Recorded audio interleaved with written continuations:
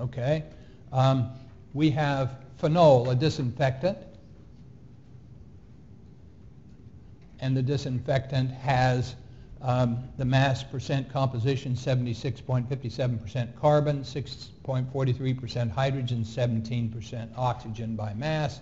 Determine its empirical formula. So again, we're going to take,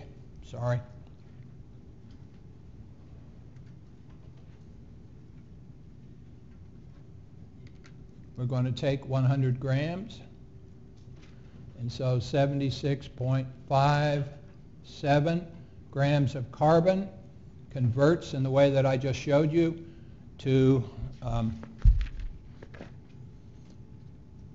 6.375 moles of carbon.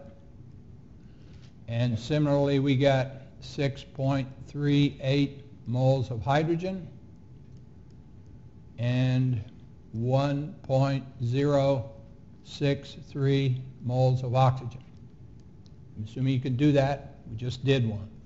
So that gives us carbon 6.375, hydrogen 6.38, oxygen 1.063.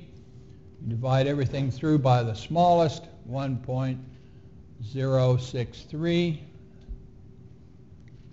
1.063 again, 1.063 again, and we end up with C6H6O. That's the empirical formula for phenol.